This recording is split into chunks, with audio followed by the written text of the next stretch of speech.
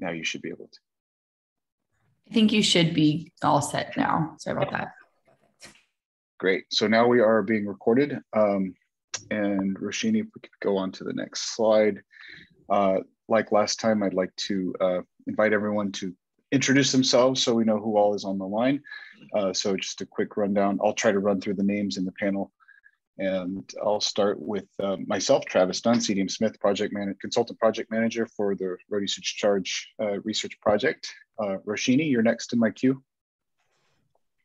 Hello, Roshini Durand. I am with CDM Smith and also working on this project, and I'm in specifically the task lead for the innovation section, which you have seen me talk about a few weeks ago. Thanks. Brian Ziegler.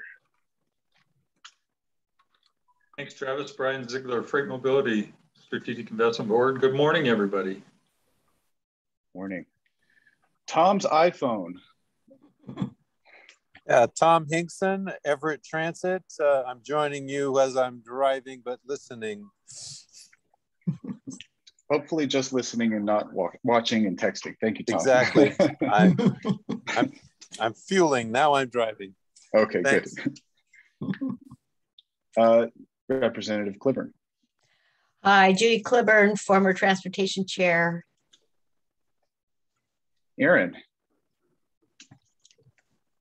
Morning, everyone. Aaron Halbert, financial analyst with the Transportation Commission. And dedicated participant in the workshops we're about to hear about today, Allegra. Allegra Calder with Burke Consulting, part of the Road Usage Charge team. Sharon. Sharon Nelson, former utility regulator and consumer advocate. Annalise. Hello, Annalise, CDM Smith. Kurt Augustine. Hi, Kurt Augustine. I'm with the Alliance for Automobile Manufacturers, and we are representing the auto manufacturers as well as many of the technology providers for this topic. Thank you. Commissioner Jennings. Roy Jennings with the Commissioner. Anthony. Hey. Good morning, Anthony Buckley, Director of Innovative Partnerships at Washtenaw. Dana.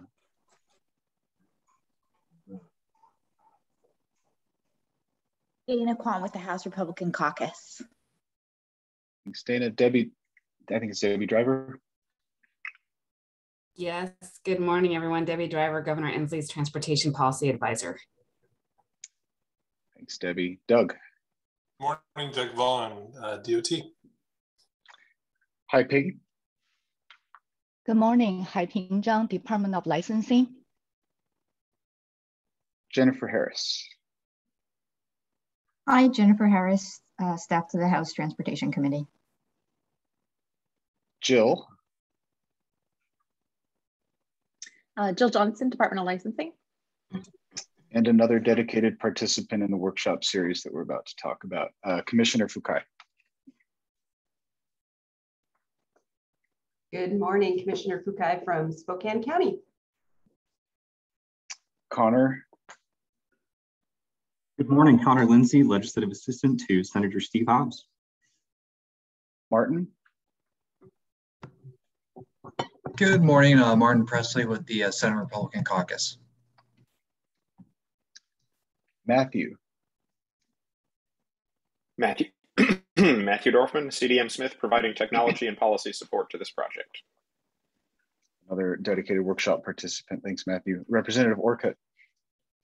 Ed Orcutt, still state representative, still in the 20th district, but with redistricting, who knows what district I'll be in a year.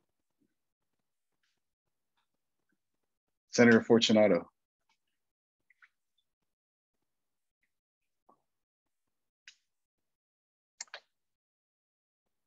Senator, if you're there,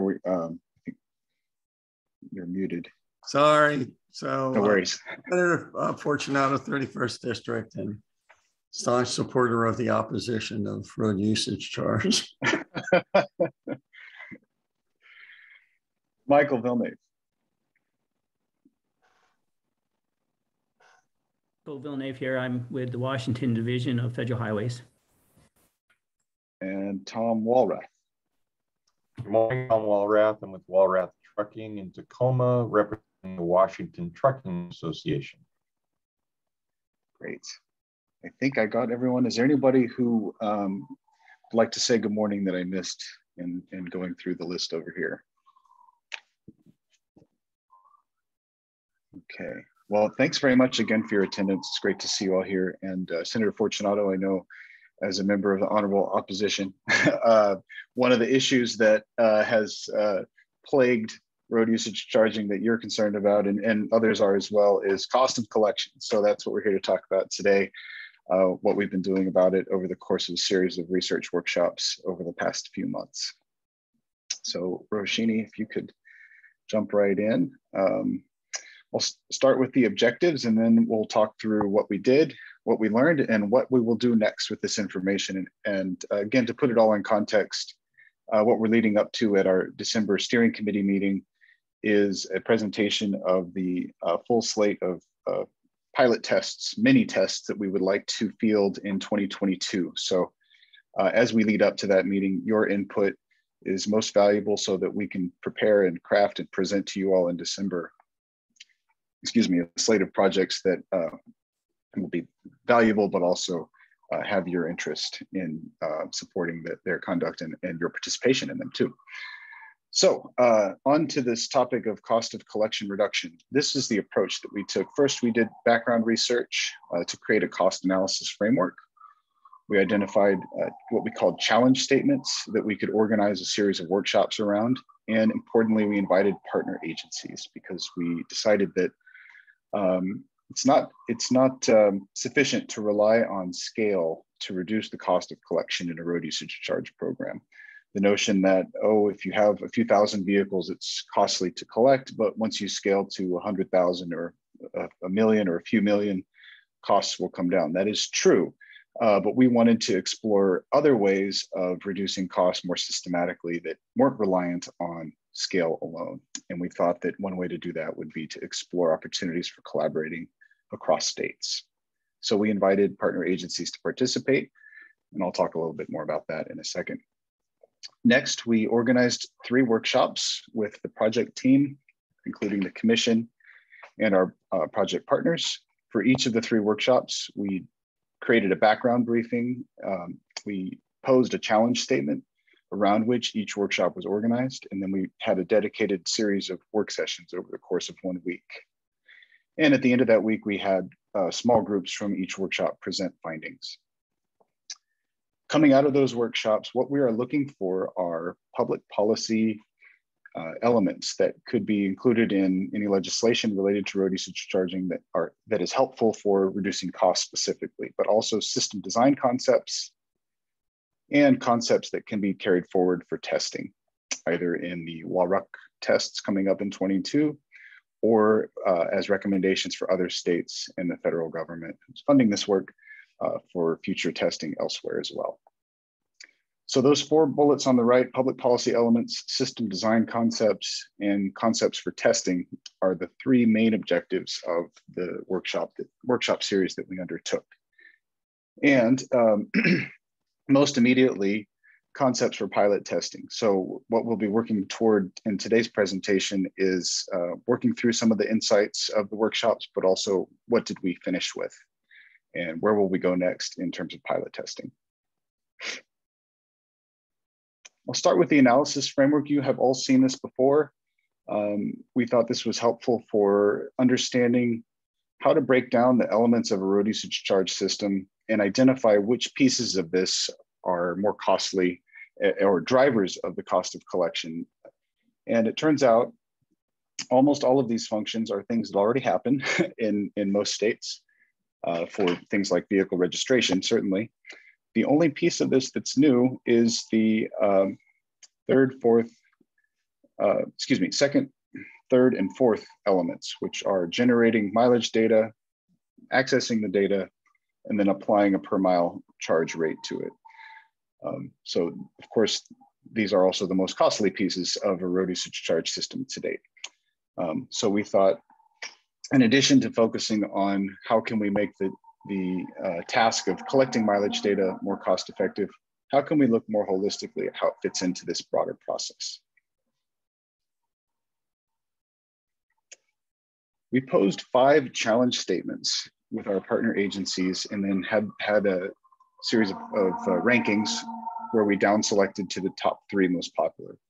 And these are the statements, or the subject matters for each of the statements that were selected. There were customer service, enforcement, and then procurement and certification. I'll talk through each of these. We conducted a week-long workshop in September for the customer service and late September for enforcement, and about a month ago on procurement and certification. In addition to the commission and project team, we had dedicated participation from the Department of Licensing in each of these 3 workshops. So I want to thank Jill especially, and all of your colleagues, Jill. Recording in progress. Who made this a successful series of workshops. And also we had participants from the Origo program run by Oregon Department of Transportation who were equally helpful in providing insights from their experience operating a RUC program for the past 6 years. Okay, a few assumptions before I launch into the 3 workshop summaries. In order to guide the discussions in each of these 3 workshops, we wanted to provide some boundaries or some scenarios that folks could think through. So these are 3 key assumptions that you can think of as applying across the discussion of our cost of collection reduction explorations. First, we imagined having a manual method of mileage reporting based on self-reporting that would be offered by the Department of Licensing.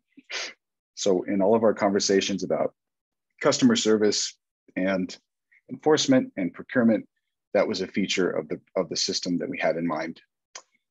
The second feature we had in mind is if there were automated options to be offered, that would be supported by or entirely or with support from private vendors, similar to the way the Oregon system operates.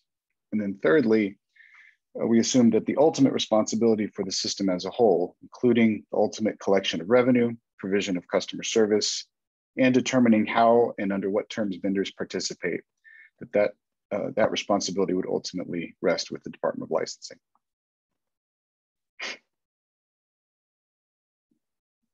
I'll turn now to each of the 3 workshops. I'll start with customer service, then we'll move into procurement and certification, and we'll finish with enforcement. But I would like to pause to see if you have any questions or comments so far.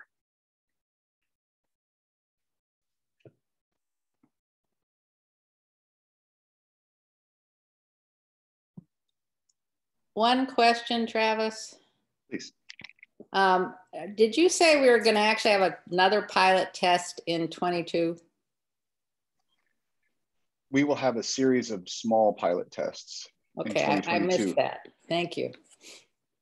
They won't be statewide. They'll be small to test specific features of a RUC program. Senator Fortunato. Yeah, I like to, one of the things that are, that we need to look at is, does DOL have the ability to set up an account for an individual to keep track of RUC money?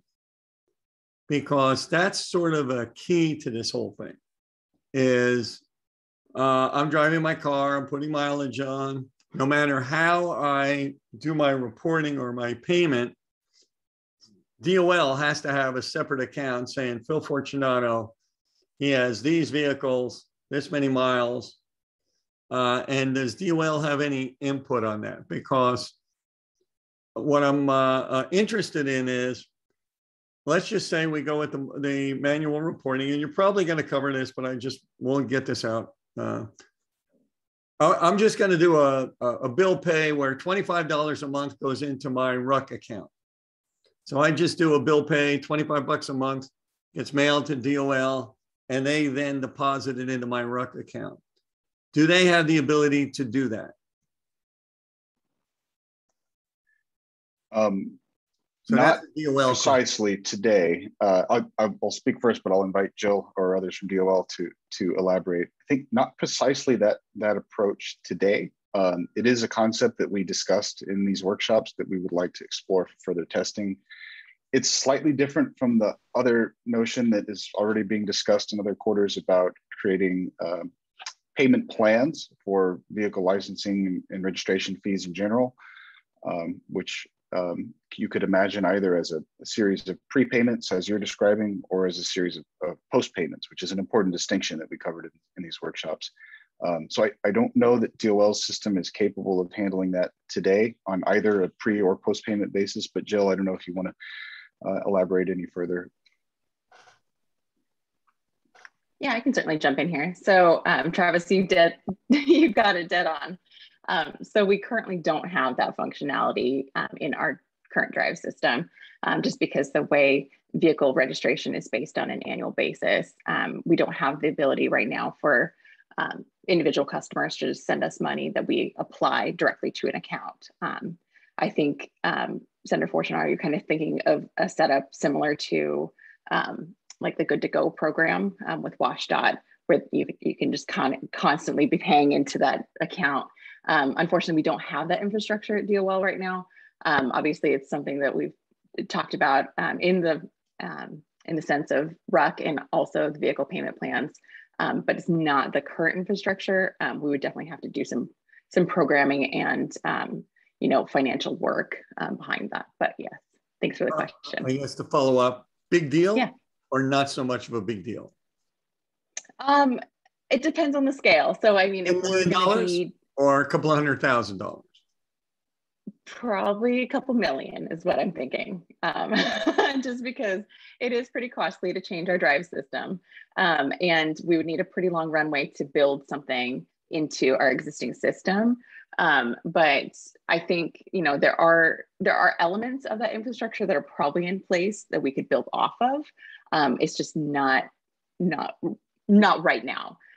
So I'm thinking, yeah, a couple $100,000 probably wouldn't cover it necessarily, just because it would be pretty substantial, and we would probably have to get some contractors to help us with that.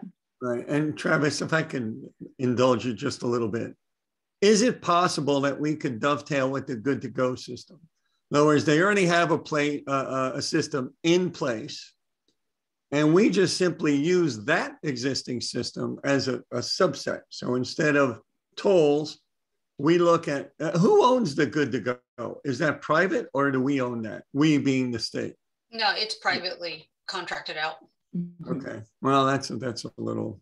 But anyway, maybe that's a possibility of having them do a subset, for example, and say, we want you to establish not only a toll for everybody, because they already have that information, and then have this say, hey, add this as a road usage charge, and look into that.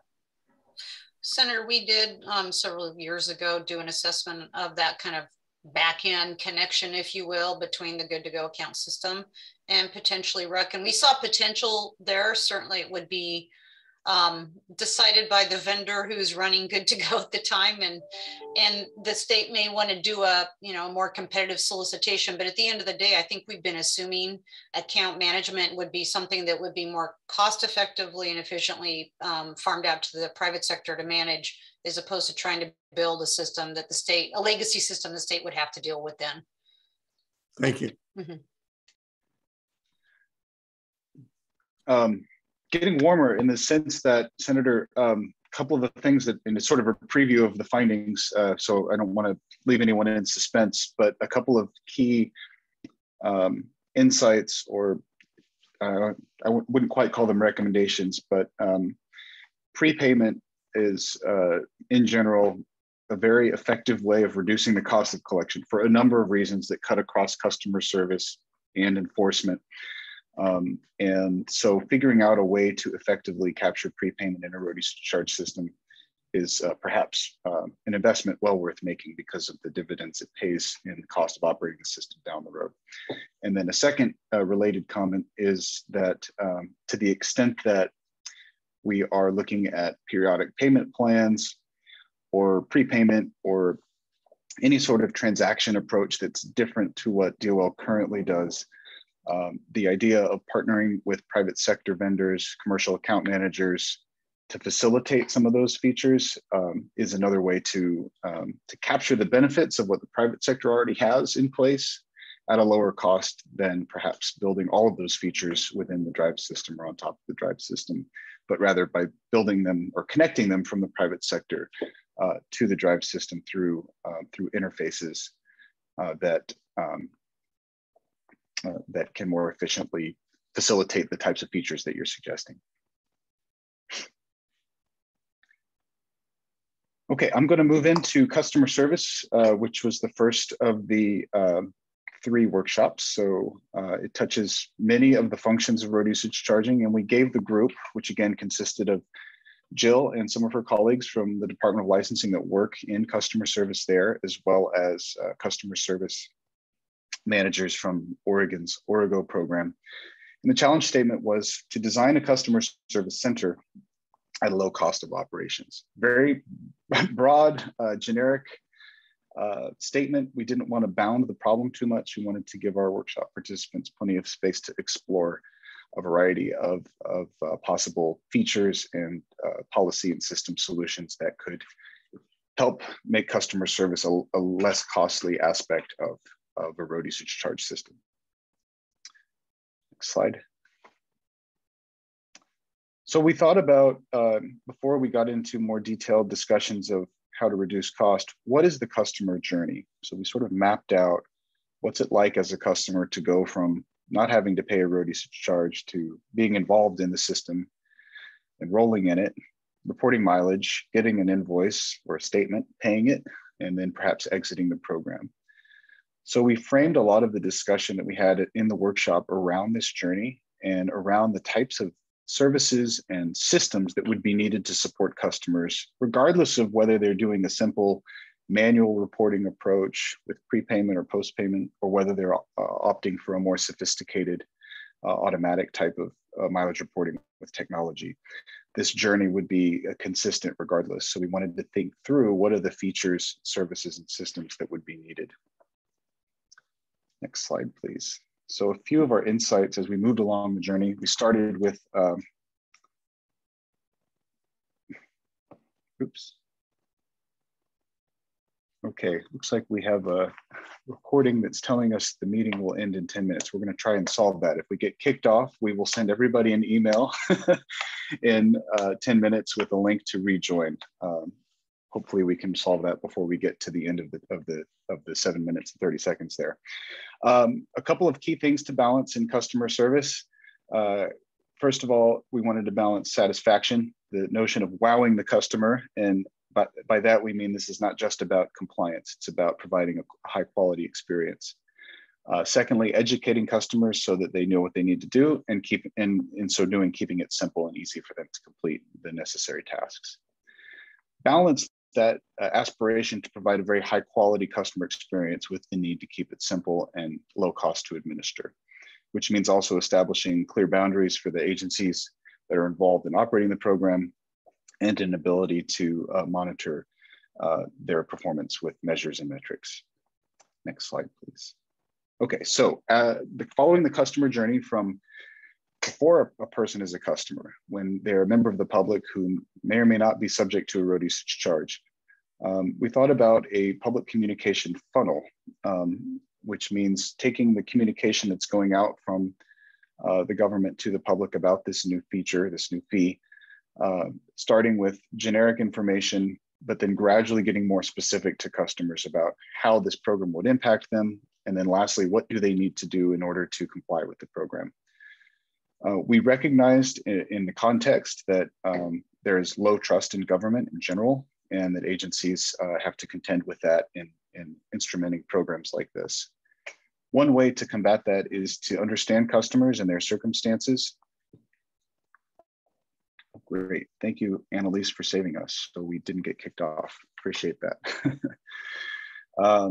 And balancing the need for transparency with what customers need to know. Obviously, transparency is helpful for building trust, but too much transparency can be cumbersome as folks sort through the details of the program.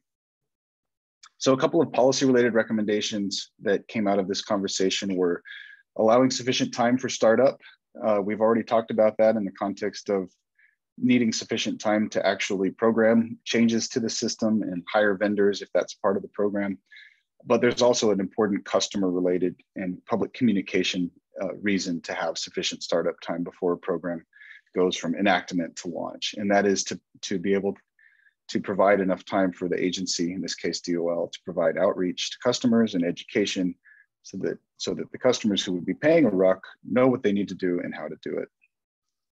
And secondly, investing in that upfront public communication, just like we talked about a moment ago with investing in perhaps a prepayment approach, is a worthy investment because it can lead to a lot of savings down the road in how the system operates and involuntary compliance, which we'll talk about later. Enrollment. So once a customer goes from a member of the public who's hearing about this program to someone who's subject to it, they need to enroll somehow or otherwise be identified to pay a RUC. We know from the pilot tests that we have conducted in Washington and elsewhere, enrollment is one of the most difficult parts of a RUC program. It's where we had the most interaction with customers, the most number of calls, emails, complaints, confusion, questions, need for help and wayfinding. Roshini talked about this a little bit in our last workshop on RUC innovation. So from a customer service perspective, we thought about optimizing the channels and thinking about specifically what are the channels through which customers could enroll and being very clear with the public about what they are and perhaps reducing them so that there's less confusion. Another thing that's important about enrollment is streamlining the data flow. We discovered from pilot testing that it takes a lot of information for customers to connect to the RUC that they need to pay. Their name, their address, information about their vehicle, payment information. We all go through this when we're creating accounts. We have many accounts these days in the world of e-commerce. It's often cumbersome. When you have to type in a 17-digit VIN number, it's even more so. So what are some ways that we can streamline the process of enrolling customers by creating or leveraging existing data that are held, for example, in the Drive system, making that the hub for information for customers so that they don't have to input as much information in the enrollment process, make it easier. Related to that, channels for distributing information. So it's not just about channels for collecting information from customers, but also for distributing information to them as they're going through the enrollment process to keep them informed and aware of what the requirements are. So these have already been used, website, obviously, social media. Direct mail is an important piece of DOL's toolkit already for registration renewals. We heard from DOL that without those, the enrollment rates, the renewal rates are highly dependent on getting that actual physical piece of mail to remind folks that it's time to renew. And one other point on this slide is QR codes, potentially using that as a way to shortcut some of the data entry requirements, which is increasingly used, especially during the pandemic. Anyone who's eaten out recently will be familiar with that. Senator Fortunato, question. Yeah, so I don't quite understand why enrollment is such a issue. I mean, everybody that has a car already has a registration. It's automatically their enrollment. Right. That's sort of the insight is let's leverage that existing data. When we did the pilot tests with the road usage charge, we created this sort of separate universe of drivers that was separate from the DOL system because we were doing a demonstration. So we needed people to provide all of their information to us anew. We started with just an email address from folks who volunteered. They get, hey, I'd like to volunteer. Here's my email address. Keep in touch with me and tell me how to enroll. Well, that's all we had to start with. So we had to extract, okay, now we need your name, your address, your vehicle information, additional information. We didn't collect payment information in the pilot, but that process was cumbersome. So starting with what you already have in the Drive system is actually the most efficient way to reduce that extremely sticky and uncomfortable interaction that we had with so many customers in the pilot testing. Right. So are we talking about enrollment in the ongoing, I guess, pilot programs? Or are we talking about enrollment and when this goes statewide? This would be enrollment in a live system. So if you imagine starting with a small number of vehicles in a live system of the vehicles that are actually paying, if it's something less than all the vehicles in the state, then the DOL system needs to have the capability to identify based on vehicle characteristics who's in, and then capture the information, the additional information that's needed on top of the existing vehicle data and vehicle owner data in their system to be able to take it to a road usage charge vehicle. Okay, I mean, to me, this is just simply adding a field that says RUC. And then if there's something in that field, whether it be we determine it to be mileage or a yes or a no, or I mean, that's the indication that they're in this program. So anyway, we'll talk. I don't want to take up much more time on it, but thank you. No, it seems simple, but there's the communication element of that too. Which is why the previous step of public education is worthy of investing. Not wanting to surprise customers that come to renew their vehicle only to learn that, oh, I'm subject to this road usage charge that I now have to figure out how to report my miles, or if it's already somehow captured automatically, how to pay it. If I want to opt for a more sophisticated method of mileage reporting, how do I do that and get connected to a technology vendor? So there's these additional steps and interaction points with customers, even if we already know from drives who they are and what type of vehicle they have. I guess the suggestion I would have is that we start by simply asking DOL to add a field for current mileage of your vehicle. So like, let's just say January 1, people go in to register their car, and now they are asked to provide their mileage, you know, at the registration. We don't do anything with that, but now we have that data. So we have that starting mileage, and now they're getting used to entering that mileage when they go to registration. Then you just include that in the registration process, and then gradually you use that information to dovetail with a fully developed system. But that's a way of, quote, educating them slowly without having a monetary impact, but getting them used to reporting their mileage at the registration process. So that's my thoughts. Great thought. Nevada just started doing that, by the way, statewide. And it's one of our pilot concepts that we'd like to build a prototype to figure out what's the easiest way to capture that information from folks in a simple and reliable manner. Because it sounds simple, but capturing information from folks like that as a new step in the process can be challenging. So definitely we want to look at what are the ways to optimize how we do that with the public. Sharon. Just to follow on Senator Fortunato, I just have to share with you, I'm trying to go to Hawaii next week. And to get into Maui, you have to fill out a form and upload your COVID vaccination card. So you don't have to be quarantined for the whole time you're there. So that's a big motivation to try to learn that system. But I'll tell you, I had to go back and forth on my computer to figure out how to do that darn form. So what I've been finding with other major systems is going to YouTube with some really lovely short videos that tell me how to do stuff is a very helpful thing. So you might add YouTube to your list. And again, be aware of different ages of digital literacy, because I find now in restaurants, everybody has a QR code and I have no idea how to scan. Well, now I do have an idea how to scan it because I just learned how to do it filling out the Maui form. But if you're not a digital native, none of this comes very easily. That's a comment, not a question. Thanks. A great comment. I'll just rebound with one additional point, which is that many vehicle owners renew their tabs at subagent locations. So there's an additional interaction through the subagents for capturing mileage data if that's the way the data are entered. That requires additional work from the subagents and a transaction of that information, literally from the customer to the subagent, which is not only an additional activity, but also an additional point for possible errors. And it really, it's just interesting how we learn. It just, so, and the human touch, I think, becomes more important the older one becomes.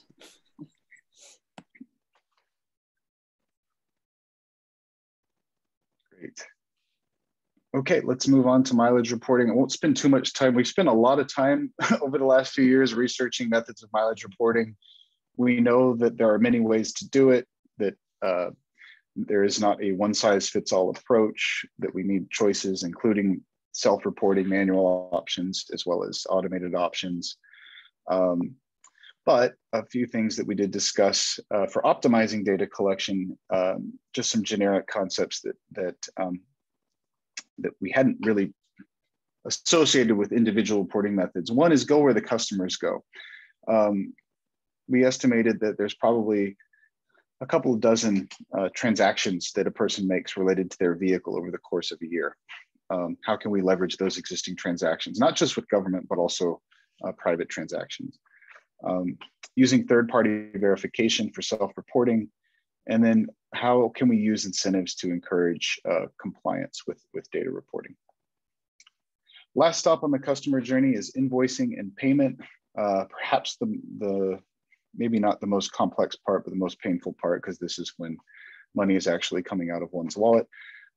So receiving the invoice, transparency is critical, but it's important to offer levels of detail. We've seen some testing in other states of different approaches to invoicing. We had a specific invoice design that was used in the previous pilot test. That's a really important piece of the process for customer service. Is what does your invoice say? How easy is it to understand? How accurate is it? What information do customers want to have on their invoice that maybe isn't there, and how can they get access to additional information? So you'll see one of our pilot concepts builds off of this in just a moment.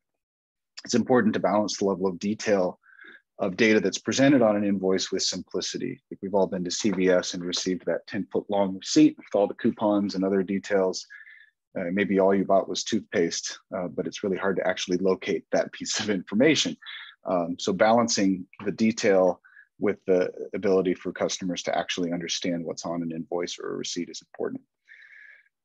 We spent a little bit of time talking about the importance of customizing formats for different types of vehicle owners, fleets being a key example of a vehicle owner that would require a different format than a regular customer.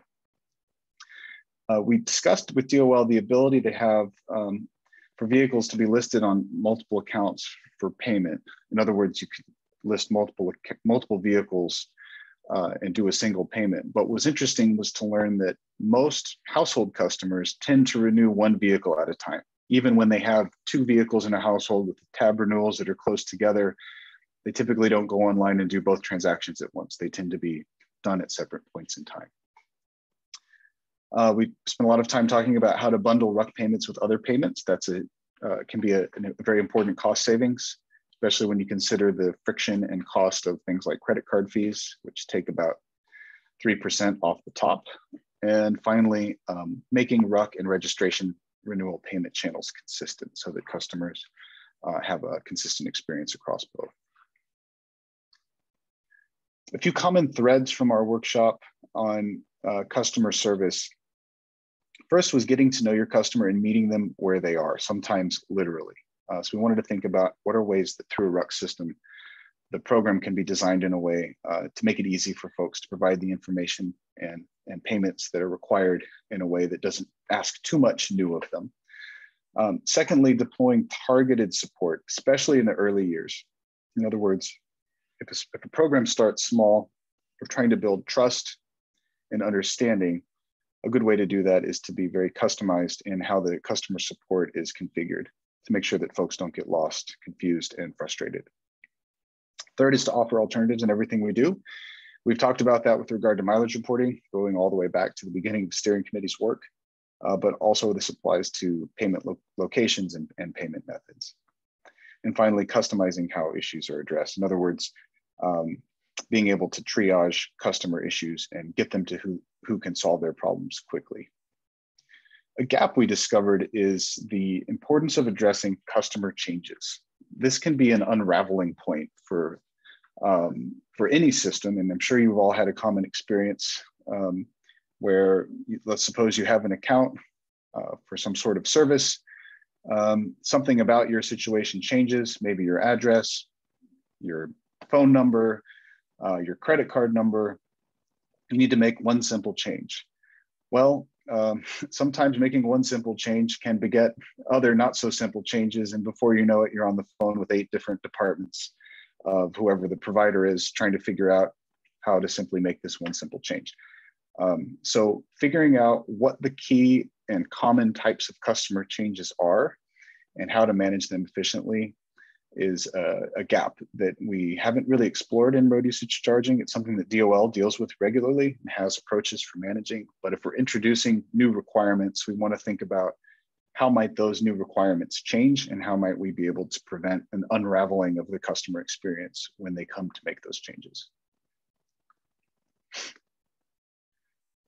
We thought deeply about customer service provision. This is a very ugly slide that should be a flow chart, but fundamentally, if we imagined a customer having a choice between paying an annual fee and a by the mile charge. So there needs to be, if that's the scenario, an easy support system to help customers make that choice of which one is most convenient or beneficial to them.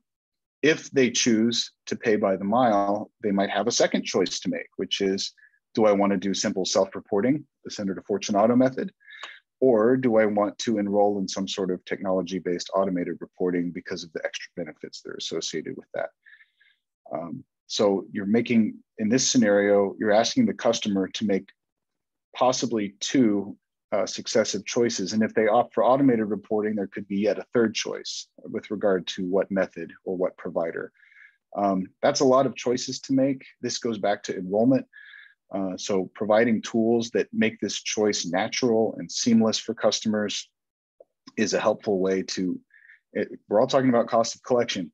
This is a good way to reduce cost of collection because what it does, if you have a cleanly designed system, is it reduces the number of phone calls, emails, frustrated customers that are taking up lots of time in the call center, which requires more and more employees to manage. So the better design you can have up front, the better customer experience you can have, the lower cost of collection. Next slide.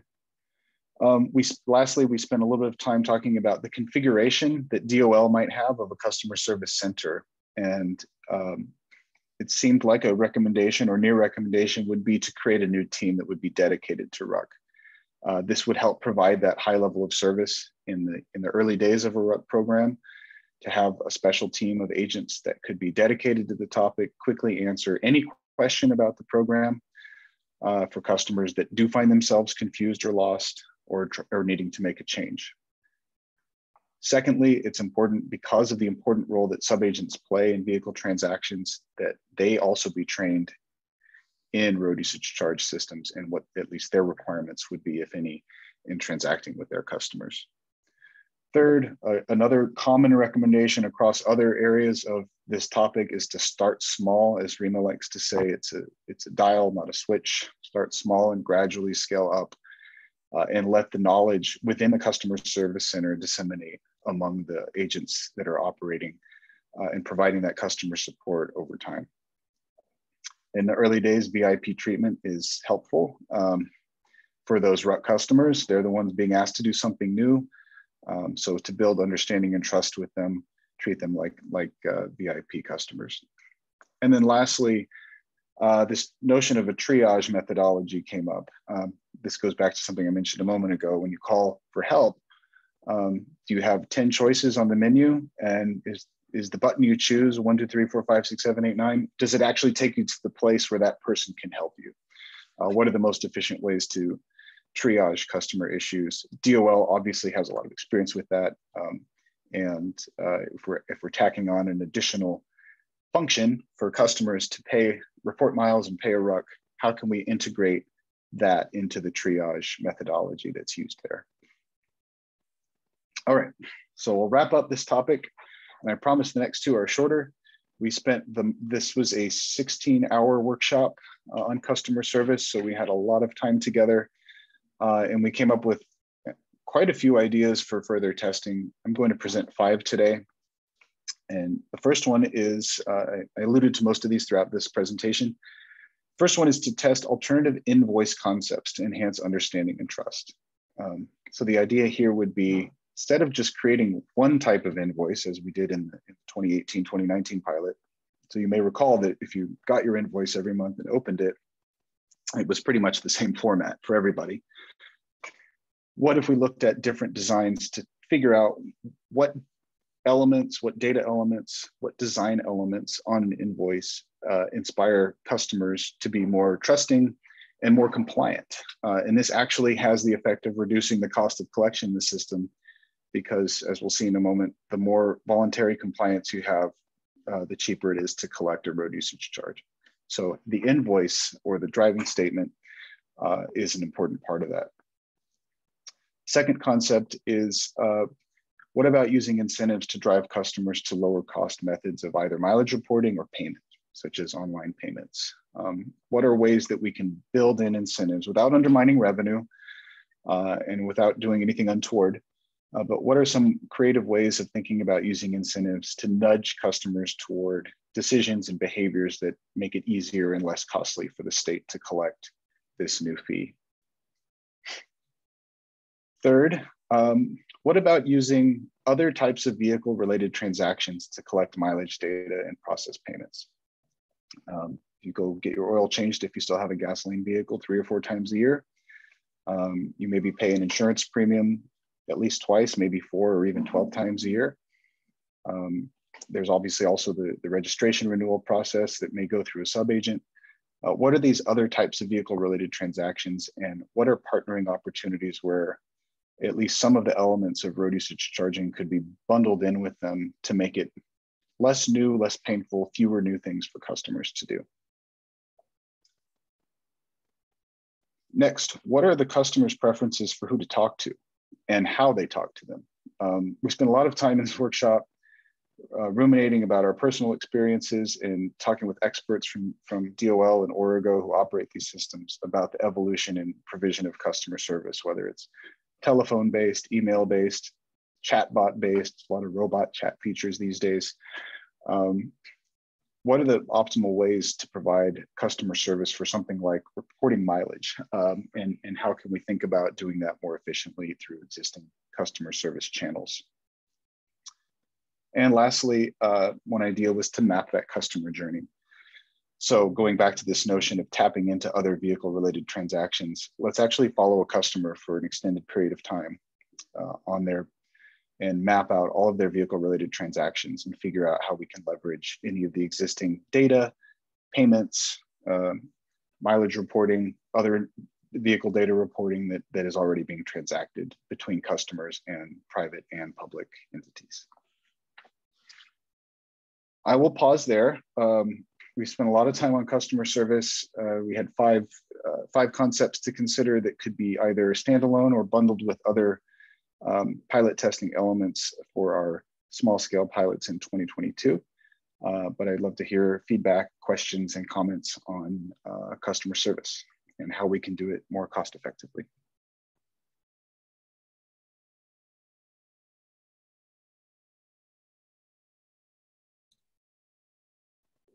Senator Fortunato.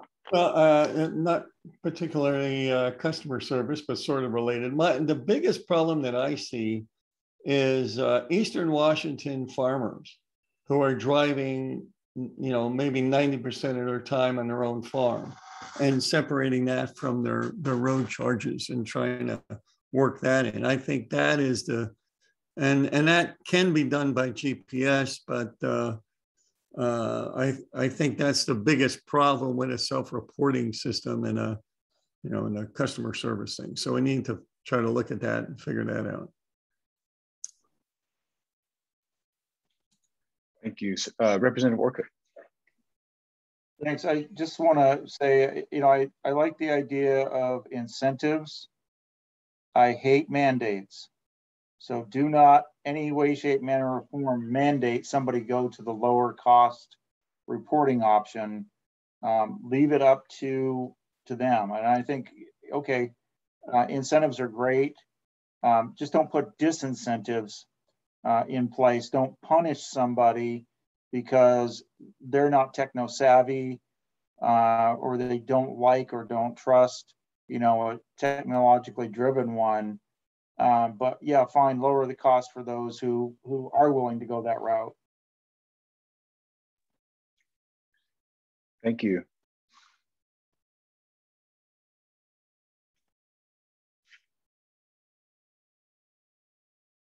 Senator.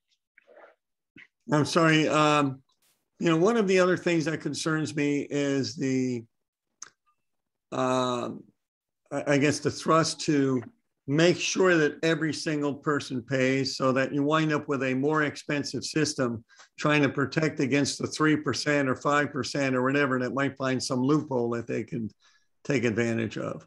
And so, you know, I've seen this in the past where they spend 25, 30% of their time and energy in the entire system to protect against a 2 or 3 or 4% that might be able to skate by.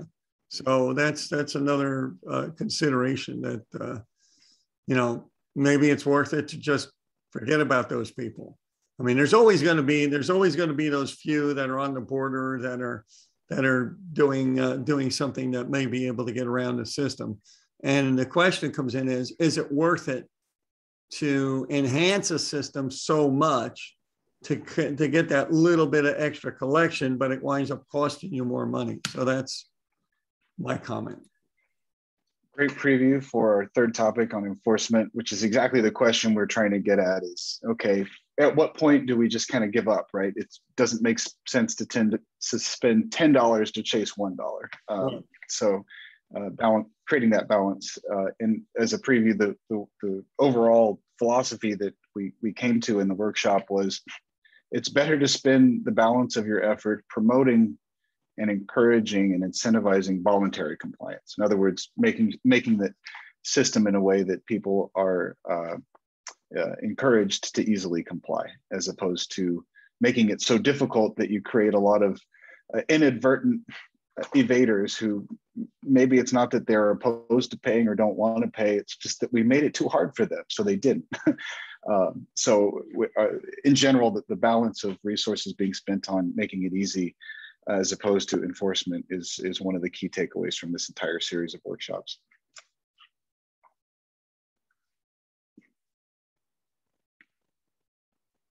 Okay, I don't see any other questions. Move into the second of the 3 workshops, which was on the not arcane, what's the word here? This can get a little bit technical, procurement and certification. When we talk about procurement and certification, mostly what we were thinking about was for the mileage reporting options that require some technology, the plug-in devices that some of you experienced in the last pilot test, perhaps a smartphone app, perhaps in the future, in-vehicle telematics systems, these types of technology-based reporting that DOL would never aspire to create themselves, but rather leverage what the private sector already has. How can the state effectively procure these types of features and services and do it in a way that encourages lower cost provision of these features from the market? So these features touch just about every aspect of a road usage charge system other than perhaps enforcement, which we left as a function for the state to worry about. So our design challenge statement was to design a regional procurement and certification process for RUC vendors with a market contract accessible by multiple states through service level agreements. That is a mouthful, so I'm going to break it down on the next slide.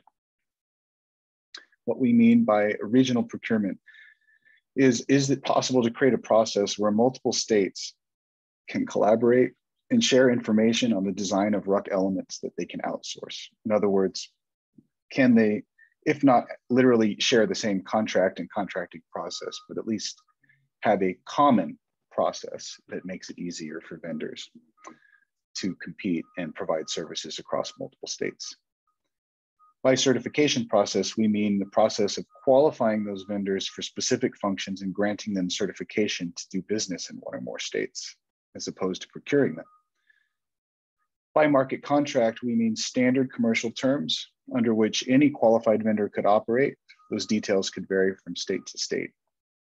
And then lastly, a service level agreement. This contains performance standards that vendors need to meet in order to maintain their qualification. So to put some of these concepts in context, on the next slide, hopefully to make it a little bit clearer, we talk about the spectrum of procurement possibilities and some examples of how this is currently being done elsewhere. So as you go from left to right, on the far left, you have this notion of full government delivery, setup, operations, maintenance, provision of mileage reporting systems, fee collection, customer support, and account management. You could imagine if DOL were to do all of that in-house in some manner, that would be a full government delivered system. Second from the left would be similar to that, except that imagine that DOL were to contract out to private partners for specific functions, which is sort of like how the system is currently operated with DOL, with vendors that provide some of the IT support, the drive system, and you can think of the sub-agents also as private partners that provide the specific function of fee collection. Moving a little further to the right, it's possible for a state to contract with a single vendor to provide all of the customer functions with oversight by the agency. We call this competition for the market. In other words, you create a competitive moment for competing vendors to provide their bids to the state. You select either the cheapest or the best, however that's measured in a procurement process. You select that vendor, and they then conduct the bulk of the operations of the system for a period of time. And when that time is up, it's recompeted. So the vendors in the marketplace are always having to recompete for their services, which instills some level of competition. This is how Utah currently has procured their RUC system. It's how Virginia is in the process of procuring theirs. And it's how Oregon procured the state account manager piece of their RUC system. It's also how I believe we could characterize WSDOT's good to go procurement. A little further to the right, how Oregon does its current commercial account managers for its RUC system is to provide contracts to multiple qualified vendors to provide customer functions, still with oversight by the state. And now you have multiple vendors providing the mileage reporting and fee collection functions. So they're competing with each other in the market as opposed to winner take all, one vendor can do the whole thing. And then furthest to the right is similar to that, but, and this is how New Zealand does their RUC program. The market would be open at any time for any qualified vendor to come in and provide those customer functions. And instead of having a procurement with a contract, the government would simply certify that these vendors are qualified to do the function of RUC mileage reporting and fee collection. An analog to this that Jill raised several times in our workshops was DOL's Ignition Interlock Device Program. So vehicle owners who are required to have an ignition interlock device can choose from a certified list of private vendors that provide that technology. DOL maintains the list on their website. Customers can choose whoever they want, install the device, and DOL simply verifies that, that they have done it. So there is a sort of a precedent within DOL for this type of contracting arrangement. Okay, so we broke down our workshop into two key findings. One was what would be the elements of a market contract if we were to go down this road of having an open market where any RUC vendor could come in and provide RUC services, the mileage reporting technology, the customer service, the fee collection. What would be the key elements of a contract that the state would want to have with them? So we broke that down into the common features that would be common across states, things like data collection, account management, and customer service. Common issues to manage across states like privacy protection, data security, and overall performance. And the commercial terms on the upper right. States could share benchmarks for the performance, things like reliability, accuracy, customer service. They could also share terms on compensation. So how are the vendors going to get paid for these services by the state, either directly or indirectly? And they could consider bonding as part of that commercial term. There would be key differences from one contract, or excuse me, from one state to the next. States may want to have unique setup requirements, performance metrics across different mileage reporting methods. The policy features of RUC systems from one state to the next are very likely to vary. So things like fuel tax credits, location-based reporting, these are going to vary. So that means that the market contract for provision of the service will also need to vary on some of those points. And then the last key element on the lower right is the contract duration. How long would the contract, or if it's a certification approach, what is the nature of the certification? How long does it last? How long in between renewals, and what's required in order for a certification to be renewed? So in addition to the market contract, we then thought for most of this workshop about multi-state certification. We think this is a tremendous opportunity to reduce the cost of collection of road usage charge for the technology-based mileage reporting methods. There are a number of vendors already in the marketplace that provide these services. They're providing them to multiple states, Oregon, Utah, and Virginia. So how can multiple states think about how to create a marketplace, a healthy marketplace of vendors that provide common services on a certification basis? And this makes it cheaper in two ways. The first way is that if states use a common certification approach, the cost to the state of actually undertaking a procurement can come significantly down. There's a lot less time, research, and effort devoted to creating the procurement documents, going through the procurement process, negotiating with vendors, contracting them, overseeing them, enforcing contract terms, and so on. So on the state side, there's a significant opportunity for cost reduction that's ongoing.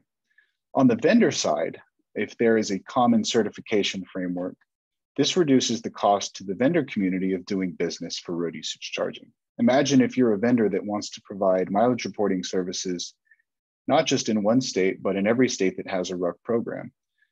But you're confronted with different contracting rules, different requirements in every state. And even if those requirements are very similar, you still have to go through the process of proving yourself to each state one by one. If instead the states were to band together and create a framework for being able to certify vendors that meet all of the standards that they have in common, then I, as a vendor, can provide my services at a much lower cost because I don't have to deal with, as many as 50 individual states. I can deal with one certification process to cover the bulk of the things that the states care about. So we wanted to think about, in that certification process, what would be the things that would be most useful to certify? So we came up with mileage reporting technologies themselves, the account management systems, and customer service systems. We also thought a lot about what are existing standards out there that states could leverage so they don't have to reinvent the wheel when it comes to certifying things like the financial viability of a vendor. And third, how can we create a standards development process, including testing procedures and test results that could be used by multiple states? Again, this was all in the vein of making life easier for vendors and thus less costly. Next slide, please. 3 key strategies for making testing more manageable for states. So imagine you're in a certification environment where vendors are being asked to prove that they are certified to provide RUC services. One is self-certification. So there are techniques for allowing vendors to self-certify certain features of their products and services. A second way is outsourcing. That means having an outside certification entity, and there are many commercial entities that will do certification. They could do it on behalf of multiple states. And then finally, internal testing. We show this as an upside down pyramid because the more you can rely on self-certification and outsourcing, the less costly it is for the state to actually certify vendors. Inevitably, as we did in the last pilot, there were certain features that need to be tested internally by each state, but if you can minimize that, you can reduce costs. I'm going to skip this slide in the interest of time, but we thought through a lot of the details of what could be certified within those three categories of mileage reporting technologies, account management systems, and customer service systems. And we also came up with a number of external standards that could be leveraged as part of that certification process, including things like privacy protection, data security, payment processing, banking, accounting, proof of financial sustainability, and insurance. In other words, if you want to come be a vendor in Washington, you need to come with all of these certifications that are standard in the marketplace for a lot of information technology companies.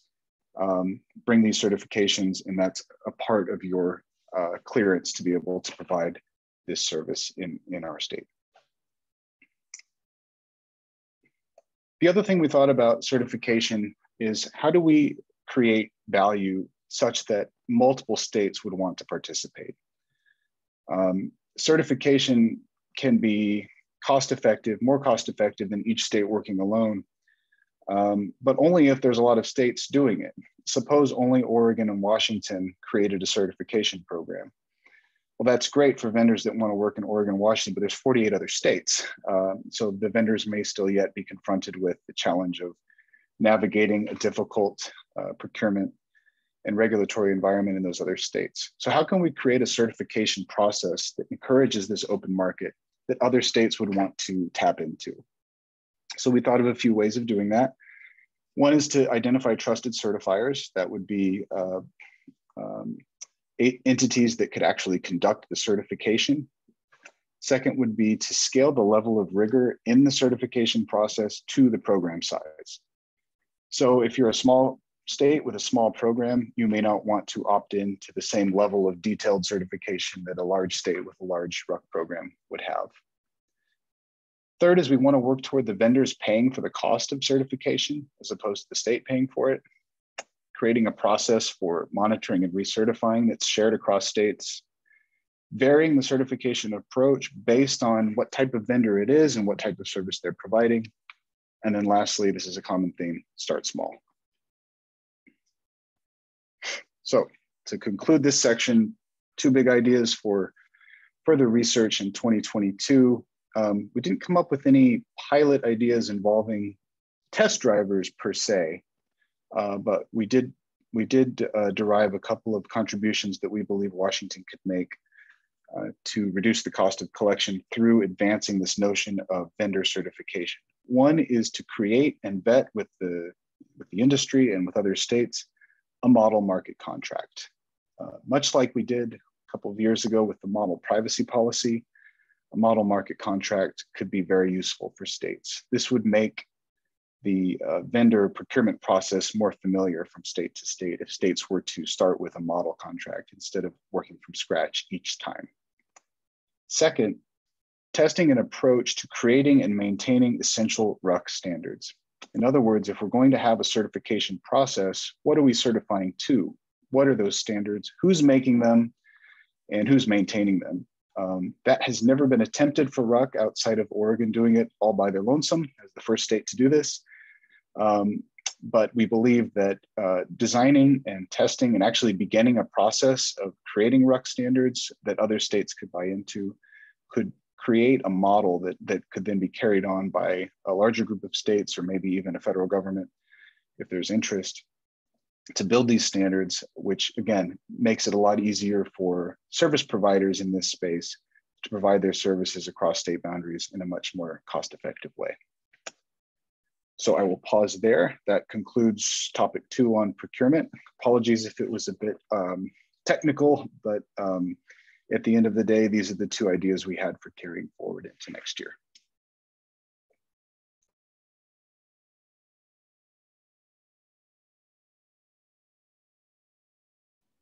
Please, Sharon, go ahead. Well, these are all arguments for our federal system.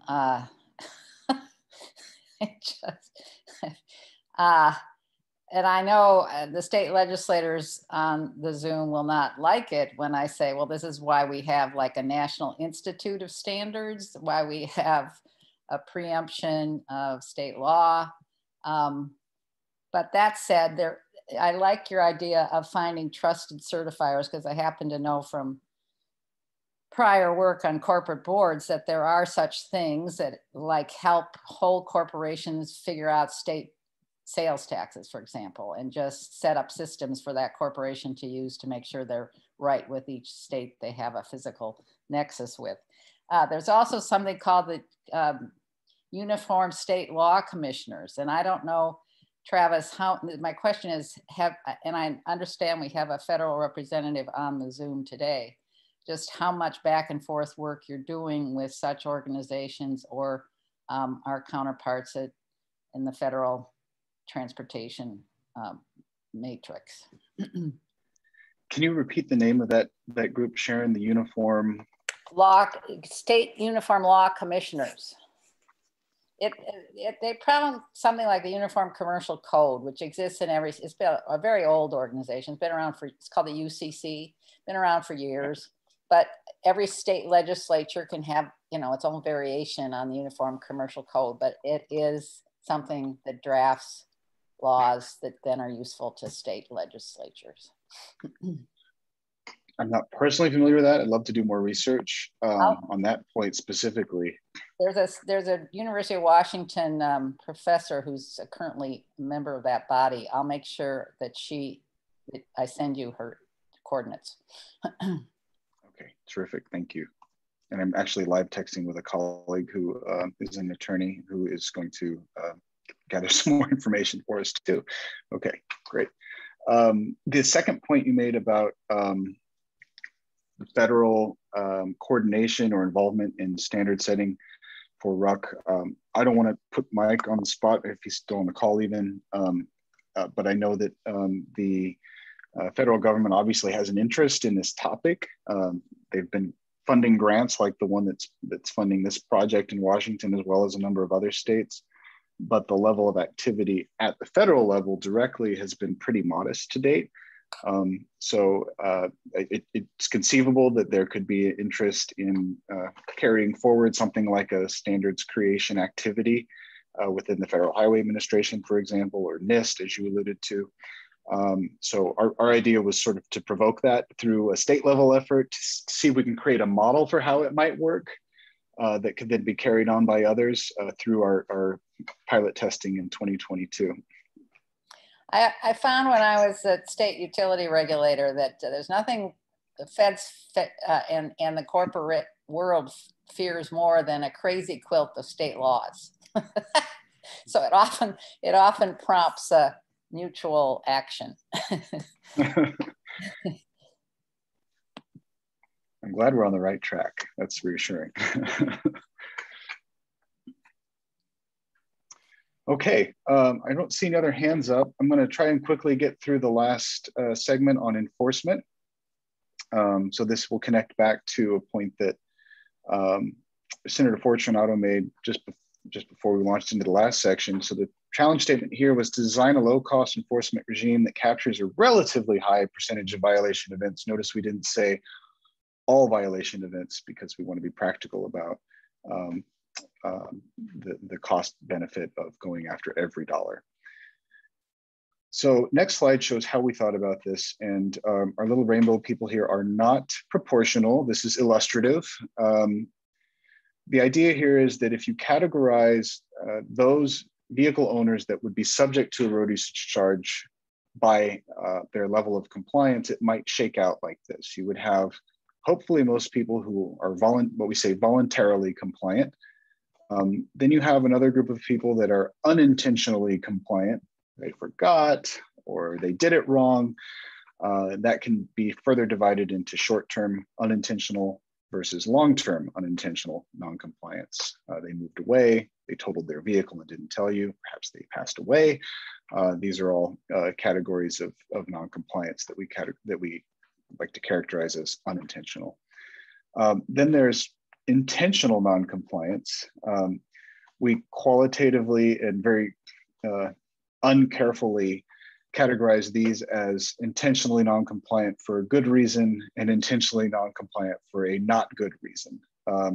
I don't think legally that you can enforce one or the other, but in a system, certainly when it connects back to customer service, one of the themes of our customer service conversations was empathy.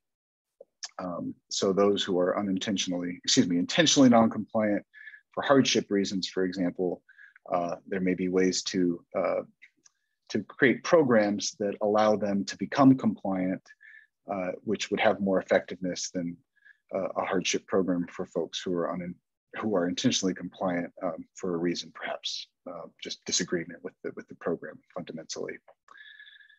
Then we have the last category of intentionally non-compliant. So this would be fraud or deliberate evasion, widespread cheating, for example, or odometer rollback schemes, this sort of thing.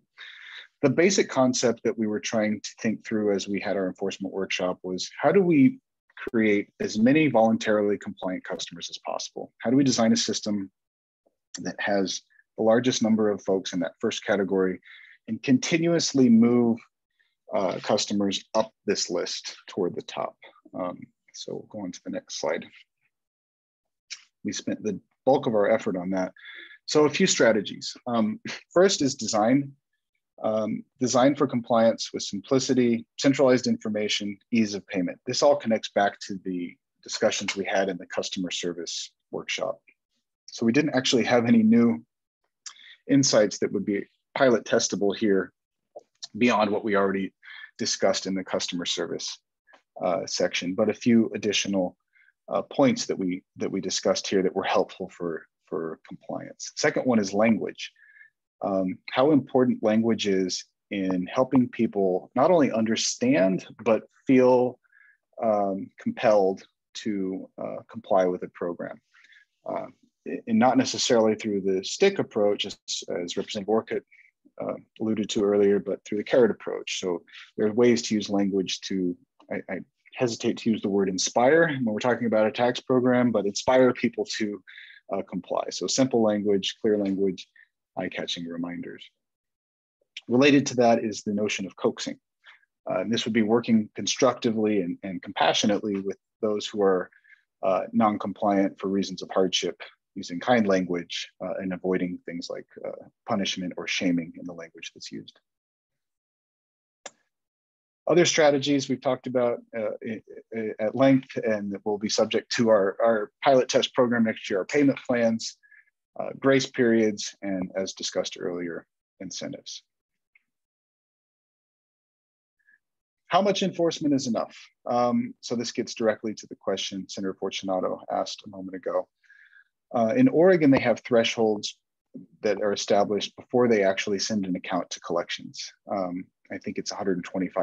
If you're in arrears, $125, they send your RUC account to collections. That threshold is an administrative choice, but the notion of having one can be helpful because it avoids spending time on small amounts of revenue that maybe aren't worth the effort to collect. For automated reporting, we can rely on those commercial account manager partners. We always have registration renewal as a backstop. That doesn't necessarily help with revenue collection. It basically turns vehicle owners into unregistered vehicle owners. It nonetheless does provide a natural point of encouragement to comply. Lastly, when we're thinking about how strict or how much is enough enforcement, we always want to be mindful of the equity impacts of proactive enforcement strategies, which is why, for example, we did not consider things like registration holds or vehicle license revocations as part of an enforcement system for road usage charging. There are a couple of multi-state enforcement tools that could be accessed in a RUC system that would allow states to work together to more cost-effectively do enforcement on unpaid accounts for those customers that do fall into non-compliance for whatever reason. One of them is the National Motor Vehicle Title Information System. I think I learned how to pronounce this, NMVIDIS. And the other is Carfax, or a similar service like Carfax that has vehicle history reports accessible. So the idea would be here that states could share basic data about their registries that would facilitate cross-state enforcement to ensure that as folks are moving from one state to the next and leaving unpaid accounts, they're not skipping the bill, basically. So to recap, in the last 5 minutes, some of the themes that we came across time and again throughout this workshop series. First is the importance of a high quality customer experience for creating voluntary compliance and reducing the friction between customers and service providers. Second is the careful use of language and how important language is in promoting understanding and willingness to voluntarily comply, which is the third point. Fourth point is multi-state collaboration is helpful, but not for everything. There are some key areas where multi-state collaboration can be beneficial for identifying lower cost methods of implementing some elements of RUC. And those would be information sharing, capacity building, and certification. Didn't say enforcement here. We're sort of in the initial stages of exploring how a NMVIDIS or a Carfax could be useful across state lines, but it seemed that certification was the big one. Next, prepayment. Collecting money from customers up front actually makes it easier for customers. In most of the conversations we had, it also makes it easier for the state administering the program to hold on to the revenue and not have to chase customers who are unpaid. And also to recap the pilot concepts, you can just go ahead and click through all of these, Roshini. We presented these as they came up, but we had 5 ideas under customer service, 2 under procurement and certification. And then for enforcement, sorry, I forgot to mention it, but the idea that we had emerged from the enforcement workshop was what approaches we might use for verification or audit in a manual reporting system. So could this be, for example, odometer image requests or certified odometer readings at various intervals on a spot check basis? So how might we think through and pilot test some of those techniques for verification of manual reporting? We have 5 minutes left, so I'll stop there. We have a lot of pilot concepts on the table that came out of this workshop series. I'd love to hear any additional feedback. Got great comments throughout today, but we have 5 more minutes left. Love to hear more. Representative Orcutt. Thank you. You mentioned on a previous slide about vehicle registration renewals being a backstop. We've got a pretty high number of unregistered vehicles in this state, and I'm just wondering, have you looked at this to see what the likelihood of an increase in unregistered vehicles would be as a result? We have not. That could be a worthy research question to test. I can say another idea that we have penciled out but not put into a slide because we're not sure it's ready for prime time is looking at among those unregistered vehicles, trying to figure out, diagnose the extent of the perceived problem. It's hard to know what you don't know, I guess, in this case. So if someone's not registered, how can you be sure they're not registered because they're not in the system? So there are research techniques to quantify the extent of that problem, and not just how many vehicles are unregistered at any given time, but how long have they been unregistered, which is also important. So we think that understanding that could be helpful for future enforcement of a road usage charge system, but also for future enforcement of any kind of vehicle fee system that would be used to augment declining gas tax revenues, even if it's not based on mileage.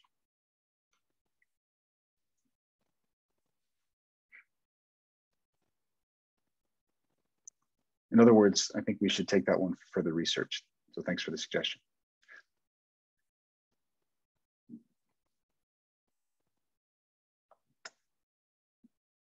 Okay, we'll hang out for 3 more minutes in case folks have questions or comments. But before we break, next steps, we have the equity spotlight, which was the third and final in the fall series. In 3 weeks, well, 3 weeks from yesterday, Tuesday, November 23rd, just before Thanksgiving at 9 a.m. And then we have our full steering committee meeting on Monday, December 13th, scheduled for 10 to 2:30. These are both virtual meetings. There's already a Zoom invitation, should be in your calendars for those of you who can make the spotlight. And we will be setting up a Zoom registration link for the steering committee meeting. That one's a little bit different. We'll actually have a registration link online for folks to sign up for that one sometime later this month. We'll put that one out for your, but we'll get it on your calendars in the meantime in any case. Thank you everybody for attending. Great attendance, great participation. We appreciate all the feedback. We have a lot of work to do to wrap these spotlights together into a nice coherent series of pilot test proposals at our December meeting for your consideration. So I appreciate your ongoing feedback. Any additional comments or questions, feel free to write Rima or me at any time. Hey, you did a great job, Travis. Thank you, Senator.